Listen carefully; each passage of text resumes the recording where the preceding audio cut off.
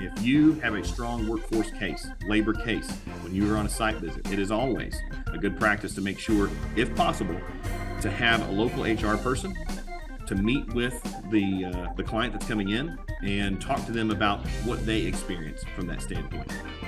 As always, we'll cover a couple of positions available on our end, and then we'll cover a few more available across the U.S. Precision machining service provider Bullen Ultrasonics plans to expand its technology development center in Eaton, Ohio, with a $14 million project that is expected to create 55 jobs. Next Move Group, the voice of economic development.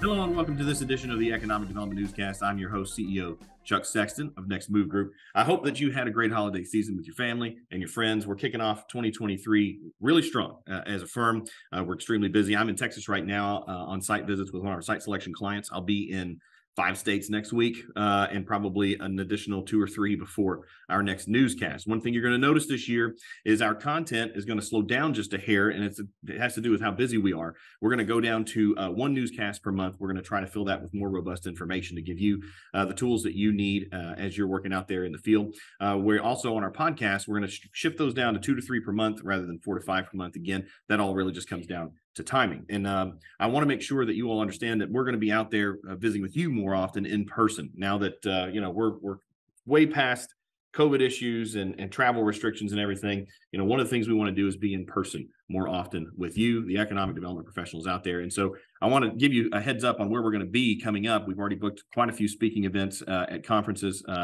Right now, I think there's 5 or 6, but I'm going to tell you about the ones that are closest right now. We're going to be at North Carolina's Economic Development Conference in the spring in March. That one's one, I think Chad's going to be at that one. In May, we're going to be in 3 different places. So the Tennessee Economic Development Spring Conference, we're going to be at Mid-America Economic Development Conference in Kansas City. And then I'm going to be at Meet the Consultants in Atlanta with SEDC May 8th and 9th. Any of those that you haven't gotten signed up for, especially if you're part of the Mid-America group, if you're part of the Southern Economic Development Conference, make sure to go and take a look at those conferences, get signed up, come and see us there. Let's talk about what your goals and plans are for 2023. If you don't want to wait till then to talk about goals and plans for 2023, Chad and I have decided we want to try to spend more time with economic developers one-on-one this year. That's another goal of ours for 2023. Chad is meeting with them every Wednesday. So, and every Wednesday's been packed with folks for at least 30 minutes. Mine's a little more flexible because, again, I'm on the road quite a bit, but I'm also doing that with economic developers. And look, what we want to do is hear what you're trying to achieve this year. If there's a possibility that we can assist you with that, great. If not, maybe there's some advice that we can give you as you go forward.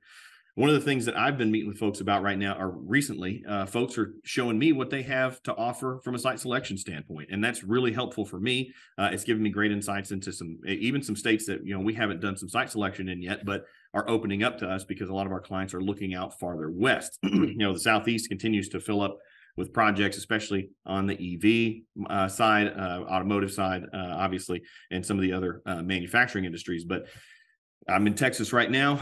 I'm talking to folks in Utah and Arizona. So we're leaking farther west with some of our site selection projects. And I think that's going to continue again. And that all has to do primarily with easing supply chains and making sure that, our clients are as close as possible to client base and raw materials.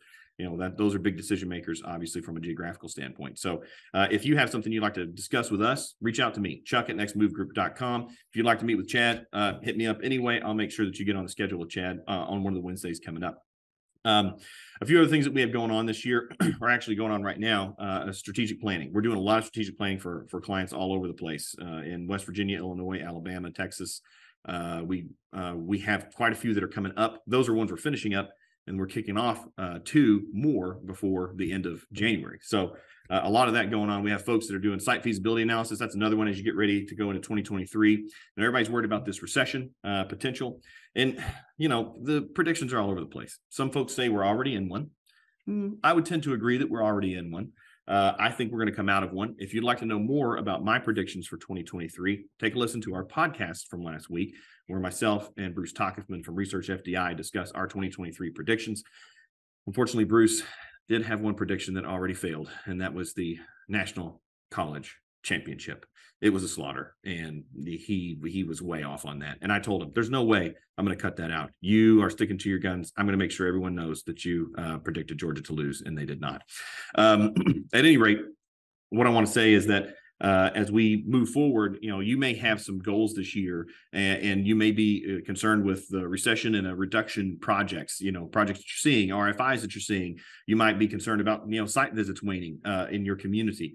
You still have to focus as an economic development professional. You still have to focus on those core things that you need to do to be prepared for when opportunity turns around again, which I think is going to happen later this year as we get into the end of second quarter and first of third quarter of this year. So what can you do to be prepared? Obviously, one of those things is strategic planning. Another is site readiness, making sure that your sites are up to snuff, doing a fatal flaw analysis, doing site feasibility. If you don't have a site right now, we're about to kick off a site identification process for a community in about a week and a half. And so that runs the gamut. We want to assist you in making sure that you're fully prepared as possible. There's a lot of folks who need to update their labor analysis right now. I mean, that's a really key thing when we're talking about site visits. I mean, that was very important this week in Texas, was discussing on these site visits. Will be next week as well, too, is understanding what the workforce potential is, not just today, but as you look into the future. What's that future talent pipeline look like within those communities? Companies still rate that as one of the highest issues that they see, and they want as much data as possible. A tip for those of you who are getting site visits: if you have a strong workforce case, labor case, when you are on a site visit, it is always a good practice to make sure, if possible, to have a local HR person to meet with the client that's coming in and talk to them about what they experience from that standpoint. Have some good anecdotal evidence. We had a really great example of a company who had 150 jobs open here and had 1,500 people apply online and 2,000 apply in person. That's a massive amount of folks for 150 jobs, and that shows well. Don't just have one. Don't just have one example though. Try to have at least two, and if possible, get them in front of an existing company. But that also means you have to have a good, strong BRE program. So make sure you're shoring that up as well. Few things on sports side. Okay, look, Calipari has had some crazy things going on the last few weeks on the UK side. I'm really proud of the fact that we beat Tennessee. I always like the fact that we can beat a top-ranked SEC team, but we lost to the worst team in the league as well, just a few days prior. So things are going wrong, had been going wrong. We hit a dip there as a team, but we're coming back up. I still think we're going to be at the NCAA tournament. I want to see what this team's capable of. I also just enjoy basketball. I love college basketball. And honestly, if UK's not in it, I'm usually going to pull for an SEC team because, I like the SEC more than anything. But at the end of the day, the best thing about college basketball is the competitiveness of the players and when it gets out there. And we may be doing something special for March Madness. I do want to give a shout out to the Dallas Cowboys. Congratulations to the Dallas Cowboys. You have finally surpassed Tom Brady in playoff wins by one game. What a great thing. What a great accomplishment. You surpassed the GOAT's playoffs wins. I say that for two reasons. Chad was at the game last week, but two, my brother was a huge Dallas Cowboys fan back in the day. He may still be. I don't know. We don't talk about football as much anymore. I'm not going to say I didn't enjoy some of the players back in the day too. I loved Emmitt Smith, loved watching him. And Troy Aikman was okay. But at the end of the day, when it comes to this NFL postseason, I think there's going to be a lot of crazy things. There's a lot of things going on out there with referees right now and all this controversy, and I'm on the road too much to pay attention to it. Tune into Chad's channels on YouTube. If you really want to get some analysis on some football, you need to go check his stuff out. At any rate, we appreciate you joining us. Stay tuned because Ivy's going to be talking about some great announcements that have occurred with some of our friends and clients and other folks across the Southeast and Midwest that have happened over the past couple of months. And then Brittany's going to be joining us on the newscast here in a little bit as well for your next move. We have several executive searches going on. Another thing that we have created is a new jobs board on the Next Move Group's website. And that's going to give capability for folks to post jobs on there as well. Doesn't have to be a number one job. Obviously, we like to do the executive searches for those. But if you have, number two jobs, number three jobs, you want to post those on our website. You want those going out to our email list. We have a very strong email list that those go out to. Reach out to us again, chuck@nextmovegroup.com. You can also reach out to Alex, Chad, Ivor, or anybody on the team. Until next month, Due to various demands on time and resources, economic development and trade and export agencies often struggle to complete effective market research and business outreach campaigns. For the past 10+ years, Research FDI, along with our affiliated consulting groups at Research B2B and FDI 365, have leveraged our in-house knowledge, resources, and expertise in market research and consulting to help over 250 organizations directly facilitate inward investment attraction and new trade and export opportunities for their regions across a wide variety of industry sectors. Our highly personalized services and best cost to quality ratio in the industry ensures our client satisfaction, leading to repeat customers year after year. What are you waiting for? Leave the market research and business outreach to the expert team at Research FDI. To learn more about our services, contact us today.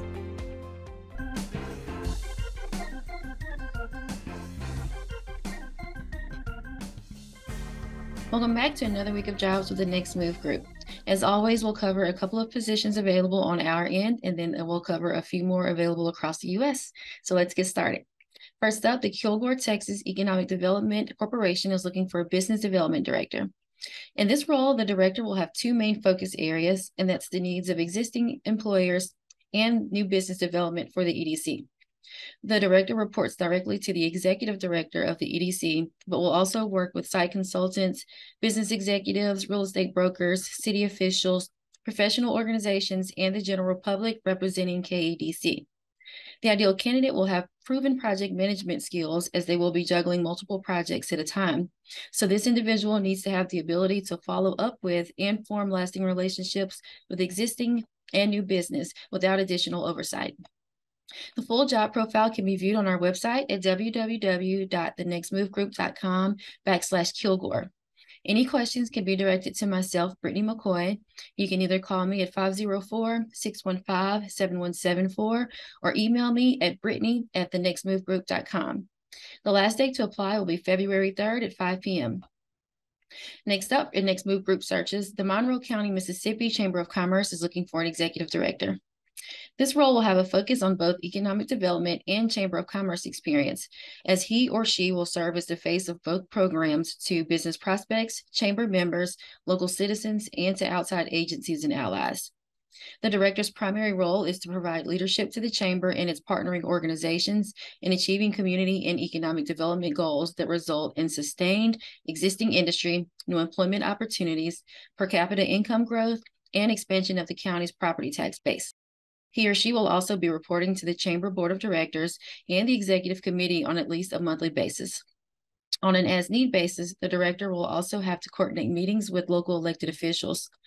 Close working relationships with both the mayors of Aberdeen and Armory, Mississippi, their respective boards of aldermen, and the Monroe County Board of Supervisors is essential in this position as well. You can view the full job profile at www.thenextmovegroup.com/Monroe. The salary range is $120,000 to $160,000. You can apply by submitting your cover letter, resume, and references to monroe@thenextmovegroup.com. Questions can be directed to me, again, Brittany McCoy, at 504-615-7174, or you can email me at brittany@nextmovegroup.com. The last date to apply for this one as well will be February 3rd by 5 p.m. All right, and other searches available across the U.S., the Council for South Texas Economic Development Progress, or COSTEP, is looking for a CEO. COSTEP is a 501c4 that helps residents in the 7-county Rio South Texas region provide a better life for themselves and their families through educational initiatives such as helping to fund millions of dollars in student scholarships and through providing free financial literacy education programs. It is now a 501c3 and it is advancing regional prosperity by adding a strategic framework for economic development. It's driven by data and market validation with a strong emphasis on job creation and building a regional talent pipeline. Reporting to the board of directors, the CEO is responsible for the active management of the organization's business affairs, leading the development and execution of both long and short-term strategic and tactical initiatives that align with its overall vision and strategic plan. You can follow the link provided to view the full job profile, and the salary range for this role, depending on experience and qualifications, is $165,000 to $250,000. For more information, please contact Marsha Reed, who's the Senior Vice President for Strategic Government Resources at marshareed@governmentresources.com or by phone at 806-789-9641. Last but not least, the City of Bellevue, Washington is looking for a business assistance manager. As a city in transition, Bellevue is Seattle's largest neighbor with a welcoming, multicultural, innovation-focused community that attracts technology pioneers, outdoor enthusiasts, and pragmatists from around the world, with 40% of its population being foreign-born. Under the direction of the Chief Economic Development Officer, the Business Assistance Manager will manage the city's business relations program and oversee work to help market the city to new businesses, help existing businesses thrive, coordinate partnerships to meet workforce needs for the future, and to represent the organization in regional discussions. In this role, there will be a lot of team management, collaboration with other parties, relationship maintenance, and communication with small and medium-sized businesses. For more information, you can contact Jesse Canedo, the Chief Economic Development Officer in the Community Development Department at 425-452-5236. The Community Development Department the full-time employees work a hybrid schedule with 3 days in office working from the Bellevue City Hall.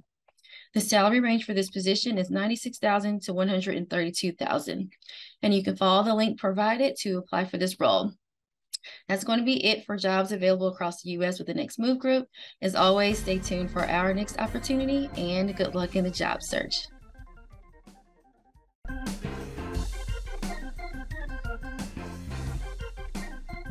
Happy New Year! I'm Next Move Group COO Ivy Stanley, and this is January's Rounding the Bases. Renewal by Andersen, the full-service window replacement division of Andersen Corporation, will create 900 new jobs and invest more than $420 million in a new manufacturing facility in Henry County, Georgia. The Renewal by Andersen division manufactures, sells, and installs an exclusive replacement window solution to customers across the United States. Provider of construction and steel fabrication solutions for the wood products industry, Peak North America USA, will acquire a local fabrication company and add a new building to the property in Irvington, Alabama. The $24 million project is expected to create 175 jobs over the next 4 years, and operations are scheduled to begin in June of this year. Apex Mills, a specialty supplier and manufacturer of warp knit fabrics geared towards industrial and technical applications, will acquire the former Haynes Brands facility and its equipment in Patrick County, Virginia. The $3.1 million project is expected to create 44 jobs. Global biopharmaceutical company Kite will establish a new warehouse adjacent to its current facility in Frederick, Maryland. The project includes the construction of a 70,000 square foot facility and will create 100 new jobs. Cold storage, warehousing, and logistics company Flex Cold plans to establish operations in Dorchester County, South Carolina. This is their second U.S. location. The $49.9 million project is expected to create 59 new jobs. Pet food product manufacturer Nestle Purina Pet Care will expand its Clinton, Iowa operations with a $110 million project that will create 15 new jobs.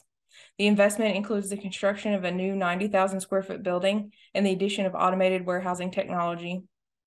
Precision machining service provider Bullen Ultrasonics plans to expand its technology development center in Eaton, Ohio, with a $14 million project that is expected to create 55 jobs.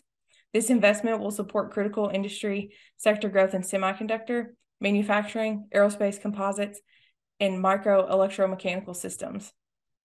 Niagara Bottling plans to establish a new production facility near Hammond, Louisiana. The highly automated 500,000 square foot facility will contain advanced technology and equipment that will increase production efficiency to allow the company to meet growing demand. The project is $160 million and is expected to create 70 new jobs. Construction will begin this spring. Nokian Tires will expand operations at its facility in Dayton, Tennessee. This Finland-based company that develops, manufactures, and distributes premium tires worldwide will create 75 new jobs and invest $174 million for this project, which includes a 600,000 square foot warehouse that will double the company's tire production capabilities. At full production capacity, they will be able to produce up to 4 million tires per year. If you have a project announcement you'd like to be featured, please send it directly to me at ivy@nextmovegroup.com. Until next time.